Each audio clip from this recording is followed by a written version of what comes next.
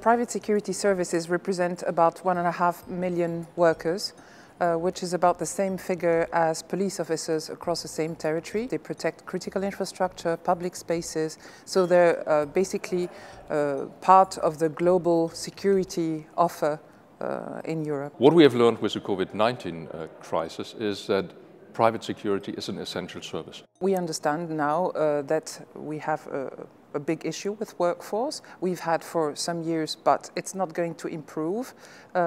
It's still going to be a problem for the years to come. Private security is not simply about somebody standing guard. It is really a job which requires skills. The type of missions are increasing, and on the supply side we have quite a uniform workforce which is more male and middle-aged.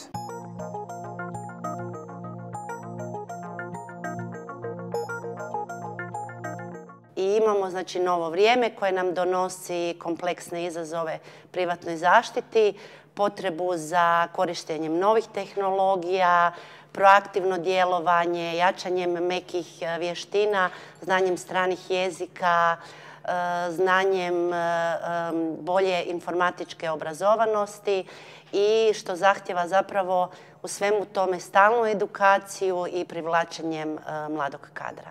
We want to make sure that the environment is right so that the workers are actually empowered to have the right skills, the right training, to make sure that they can use the techniques, which then again is for benefit for those who need the private security.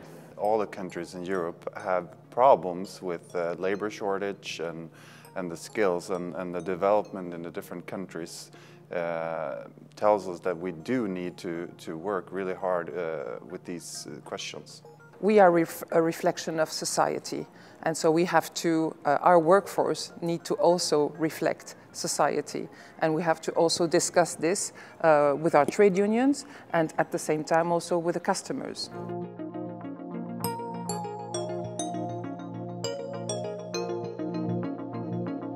I think it's important with EU social dialogue because then we can share best practice, we can help each other with the dialogue and make sure that we develop the entire industry all across Europe. We have to make ourselves more attractive, we have to make ourselves more inclusive, and so we have to adopt policies in this direction, but we cannot do that if the regulator on their side are not making things better for us in terms of going for quality procurement versus lowest cost procurement.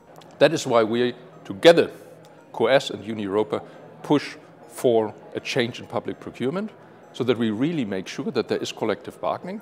And if we have collective bargaining guaranteed by contracts, we also make sure that the quality is right on the side of the workers in terms of pay as well as working conditions. And if we have this, the labor shortage will be reduced because the sector becomes attractive again.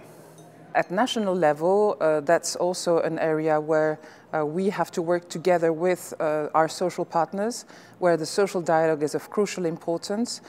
Sektorski socijalni dijalog osnovni je zapravo preduvjet za socijalno tržišno gospodarstvo.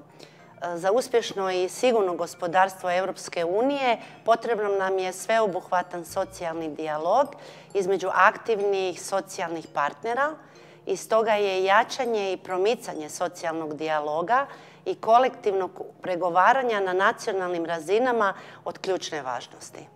There's a lot of things to do, and it's particularly interesting that this project is turning into concrete recommendations that can be adopted across the board.